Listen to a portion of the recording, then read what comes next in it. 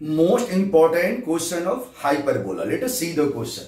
So question is, find the equation of hyperbola when Foci plus minus 3 root 50 and the length of lattice rectum is of length given 8. So we know here a Foci is given plus minus 3 root 50.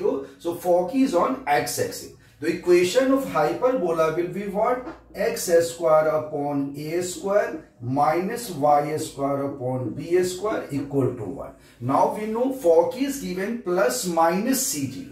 So c equal to what? C equal to plus minus c equal to what? You can simply write 3 root 5. So c is what? 3 root 5.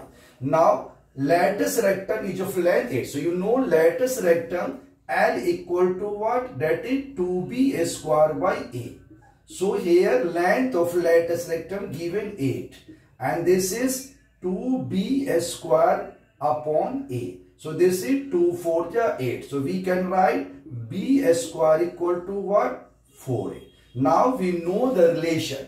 What is relation? A square equal to c square minus b square. So here a square equal to c square minus b square.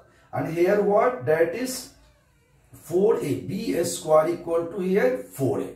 So we can write the value c, so a square is a square. So you can write a square equal to a square is a square. Okay. And now this equal to c square minus b square. So c square 3 root 5.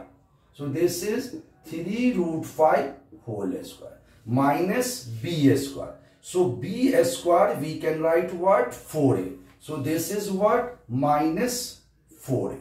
So when we solve this number, this is a square plus 4a and minus. So this is 9 5 ja 45. So this minus 4 here plus 4a and minus 45 equal to 0.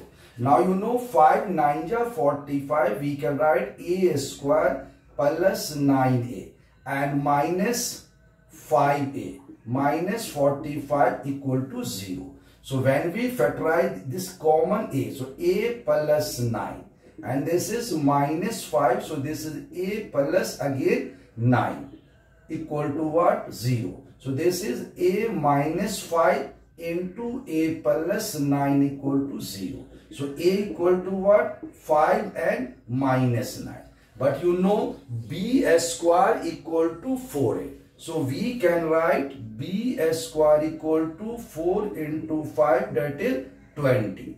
Right? But when we write b square 4 into minus 9, so b square minus 36. So b square cannot be negative. So b square cannot be 4 into minus 9. So b square cannot be minus 36. Right?